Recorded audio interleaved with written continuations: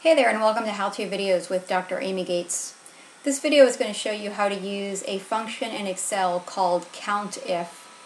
It allows you to, for example, count the number of males in this particular data set, or count the number of females, and so on.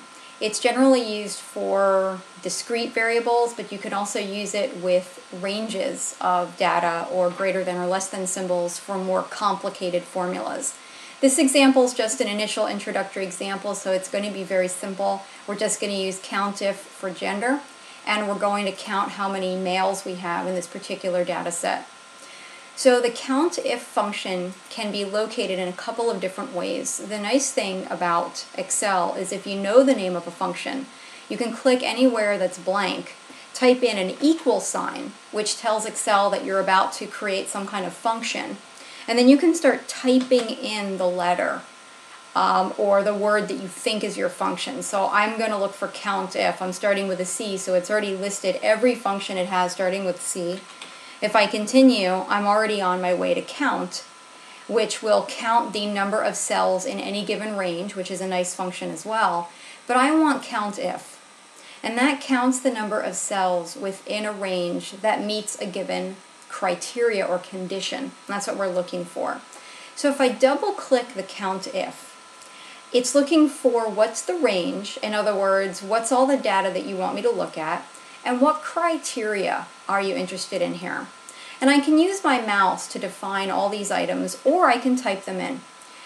I'm already ready to go with the range because it's got the COUNTIF there and it's got the parenthesis. So I'm going to use my mouse. I'm going to press and hold the left mouse button down, and I'm going to circle or encapsulate all of the data that I want it to look at. So this is all the data in my set under gender.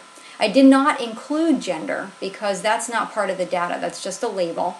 And you can see under it, it says E2 through E11. And I could have typed that in just as well.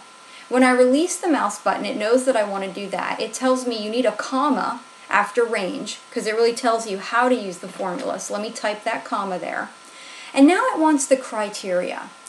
And if I'm not sure what that means, I can click it and read about it. Now my criteria are texts, they're not numbers.